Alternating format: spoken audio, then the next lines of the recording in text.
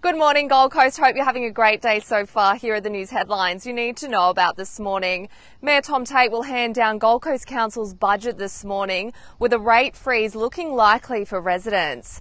There are concerns bikies are quietly on the rise across the Gold Coast after an arrest yesterday afternoon and a new police report that a New Zealand gang has begun beefing up their presence in the northern suburbs. And there are growing calls to remove shark nets along the Queensland coast after another whale became trapped off the Gold Coast yesterday. To the weather, we're in for a gorgeous sunny day here on the coast as we head for a top of 21 degrees. For more information, head to mygc.com.au and of course don't forget to tune in to 1029 Hot Tomato. Have a great day.